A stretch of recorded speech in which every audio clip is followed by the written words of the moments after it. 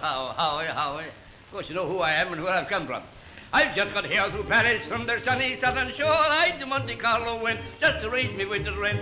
Then fortune smiled upon me as she never smiled before, and I've now got lots of money, I'm a gent.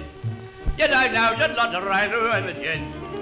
As I walked along the Bois de Boulogne, an independent air, could hear the girls swear, he must be a millionaire. Could hear them sigh and wish that I could see them wink the other eye at the man who broke the bank at Monte Carlo. And I walked along the Bois de Boulogne, an independent air, could hear them glare, and be a millionaire. Could hear them sigh and wish that I could see them wink the other eye at the man who broke the bank at Monte Carlo.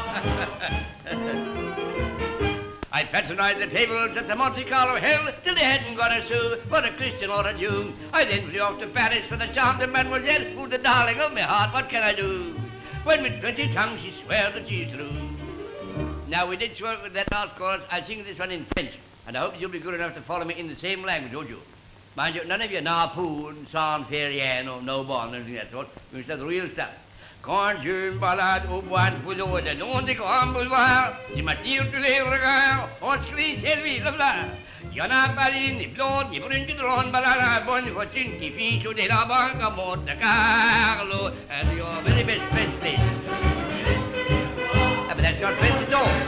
But my dear sir, that's not French, a bit. Oh, no.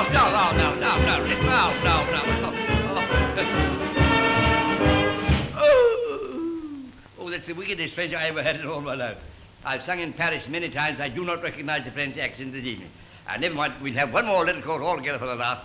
And don't let this be a bald-headed chorus. Plenty of hell on the chorus when you get there. Are you all ready? Here we go. And I walked along the Bois de Boulogne with an independent air. Could hear the girls glare. He must be a millionaire. Could hear them sigh and wish that I would see them wink the other eye. And the man who wrote the bank at Monte Carlo.